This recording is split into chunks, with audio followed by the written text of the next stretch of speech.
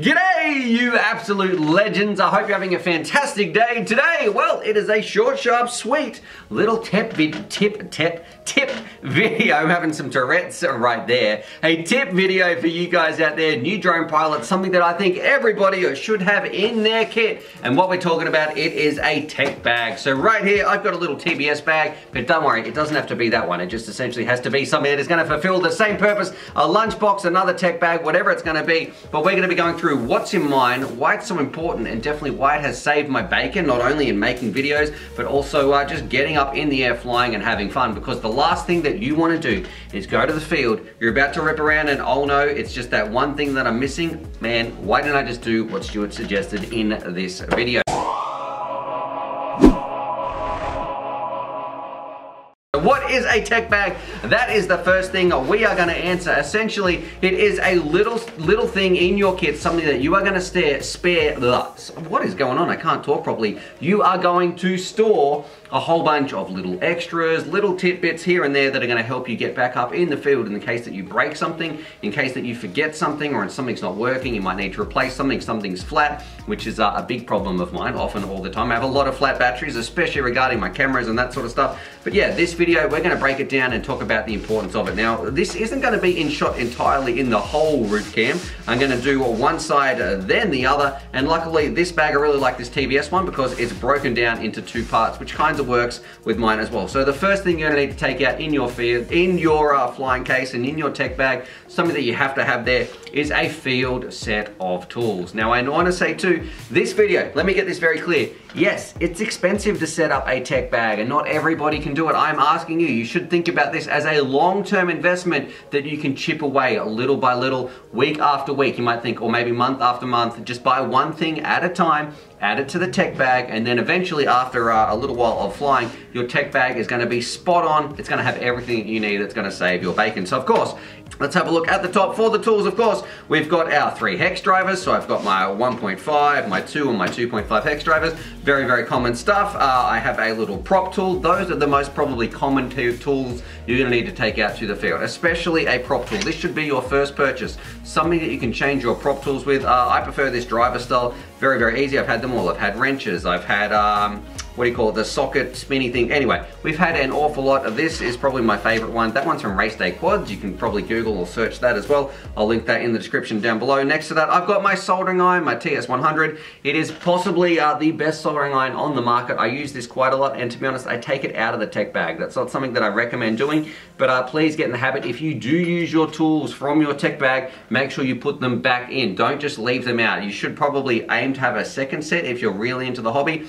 and leave this in here. But the soldering iron, I can understand that's expensive. You might only want to get one of those. Of course, I've just got some little wire cutters and strippers and that sort of stuff. I've got my battery checker, which I use all the time. Little nice IDST one. We'll put a little link somewhere up there. Thank you very much, YouTube. And then I have another little wrench right here as well. As this here is this is all stuff that I've reviewed over the course of years that has really come together. So this bag has been in the making for a long time. We've got a little Speedy B adapter, so if I need to change anything on my phone, I can simply plug that in, and whether I'm using an iPhone or whether I'm using an Android, I can use this little dongle right here to connect up and change some of the parameters on a flight controller. That saved my bacon as well. Sometimes the arm switch might not be set, or it's stuck in angle mode or something like that. That comes in handy. That side is all pretty self-explanatory. Now, this side right here, let's see, I need to get a new camera lens to zoom this out a little bit more. Now, this side right here is very personal to me, and this is where I want to say it's going to be different for everybody. When you go to the flying field, what is it that you're forgetting? What is it that stops you flying? What kind of ruins your day, or what would you wish that you had that would be able to get you flying, keep you up in the air, keep you having that awesome time? The last thing you want to do, you're out with your mates, you're having an awesome time. Oh no, I've forgotten the GoPro, or I've forgotten an antenna, or just something like that. So that's where, over time, I've been trying to think, hey, what have I always missed? What stopped me flying? What do I need to put in this kit that would save my bacon? So one of the first things I want to mention is antennas. All the time. If you probably have a lot of antennas, throw your spare ones in your tech bag. There's been so many times I've gone out to the field, and I don't know why. Maybe it's because we're changing batteries just in my situation, or changing goggles, whatever it's going to be. Changing goggles, I should say, yeah. I run out of antennas. Man, I wish RP, SMA, it just gets very, very confusing. So I have a wide selection right here of craft antennas and also goggle antennas that I've got. That's in the top part. I'm always running out of Velcro straps. I know it sounds stupid and hey, how can you forget that? But trust me, when you break one in the field or you're just kind of doing a rebuild or you're putting on a GoPro mount or something, you could be doing something on your drone, you take the Velcro strap out of the way because it's not really a big deal, it's only a couple of cents, and then, oh, I'm out in the field, I've got nothing to strap my battery to the drone. That can be absolutely devastating. So I've got a bunch of different Velcro strap sizes right there. I have, for me, some GoPro mounts if I ever want to get some juicy HD footage. I have, and this part is quite important to me, I have a Session that is charged up, ready to go right there. That is kind of like a little bit of a backup camera, and I have a spare GoPro in here as well. This is not going to be for everybody. This is my job, so I have to have a few GoPros. There's been so many times I've been in the field and things have gone flat, things have not worked, whatever. But this GoPro right here, it has a battery in it. It is charged, but it is not fully pushed in, so it's not connected to anything. There is an SD card in here. It is ready to rock and roll at a moment's notice. Okay, this camera rig is not working. I can at least film with this. That is most important to make the videos for you. So that's right there. That's probably my number one tip, my number one thing that I need to make sure I've got in my tech bag.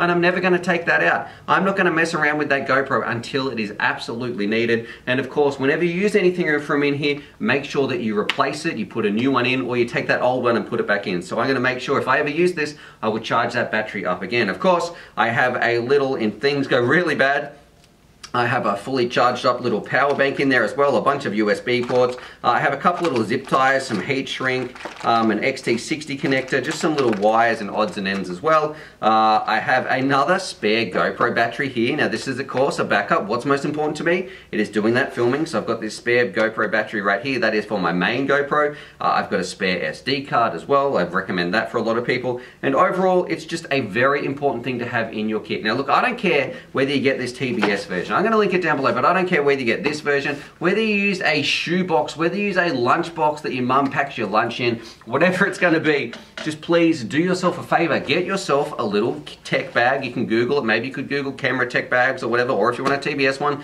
that's in here as well. Just pack it with everything that you're going to need that's going to save your bacon. Yes, it's going to be a big purchase. Yes, in the long, I should say everything in here is going to be in the big purchase. Yes, in the long run, you're probably looking at like half a drone to maybe one complete drone's worth of equipment in here, but it is so worth it in the long run. If you're an FPV pilot, you're in the hobby for a long run, just having a little bag like this that you just know stays in your backpack, let me make that important as well. Make sure this stays with your kit. Don't take it out of your bag unless you're using the tools, which I understand, but always put it back. But this thing should remain in your bag, and it is going to save your bacon, and that's when it's going to be worth it. Just buy like one hex driver a month, one GoPro battery a month, or whatever it is, until make a little list, work from the top to the bottom, find out what works for you, what you need, because trust me, it may sound simple, it may sound stupid, but a bag like this is worth its weight in gold. So anyway, I'd love to know what you guys think about it. What is something that I'm missing? What would you put in your tech bag? I'm kind of against putting in like spare cameras or spare flight controllers because I don't really want to do a full repair in the field.